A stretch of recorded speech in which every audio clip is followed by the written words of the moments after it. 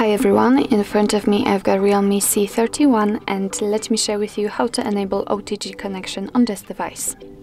So actually all you have to do is to simply open the settings and now let's scroll down to the very bottom to find system. And as you can see right here we've got the OTG connection option, which is right now turned off. So in order to turn it on, just tap on the switcher and from now on this option is active. Of course you can turn it off whenever you want to, just by tapping on the switcher again. So basically this is it. This is how to find and turn on the OTG connection option in your REALME C31. Thank you so much for watching. I hope that this video was helpful, and if it was, please hit the subscribe button and leave the thumbs up.